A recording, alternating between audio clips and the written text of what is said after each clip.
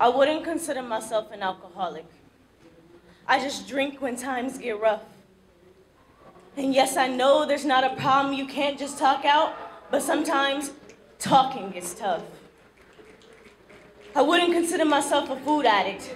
I just found myself eating late nights trying to find peace of mind where I know it can't be found. Like in the bottom of a Doritos bag. And no, I'm not addicted to medicine.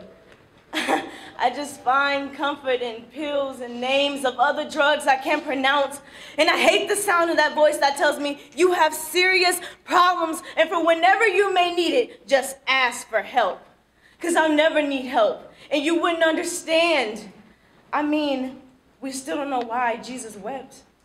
And plus, I'm the only one over these years who knows how I truly felt.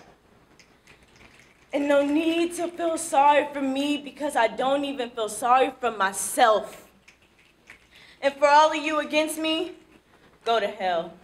Your aggravations, your concerns, your love from the heart, I don't care. I like telling the empty bottles my deep, dark secrets.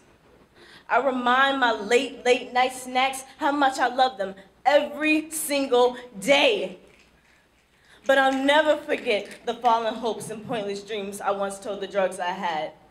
What I've done isn't bad, but remember, we all have a future and we all have a past.